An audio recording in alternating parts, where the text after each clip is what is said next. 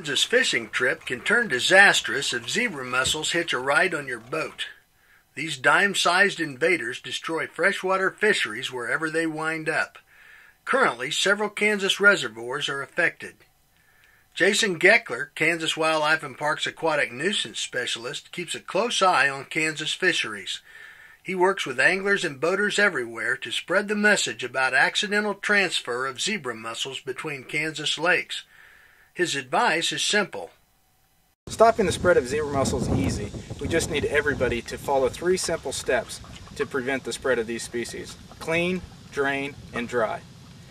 5 minutes is all it takes to help prevent the spread of zebra mussels and other aquatic nuisance species. As soon as you pull your boat from the water, a quick check can help stop the spread of this devastating pest. Remember, it's illegal to possess and transport live zebra mussels whether you know it or not.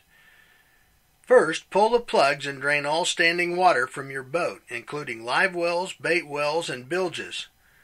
Mussel larvae are microscopic and free-floating and can be transported in water. Empty all bait buckets away from the water as well. Never throw bait fish back into the water. Visually inspect and clean all boat portions that contact the water.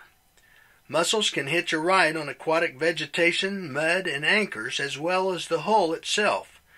Remove all debris stuck to your equipment discovered during the inspection. Finally, dry the boat for 5 days before launching in new waters. If this is not possible, stop by a car wash and carefully wash all exposed surfaces with high-pressure hot water. Be sure to wash and flush the boat's tank systems as well.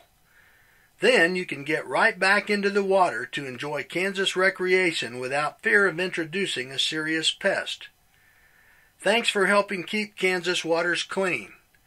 I'm Mike Blair for Kansas Wildlife and Parks.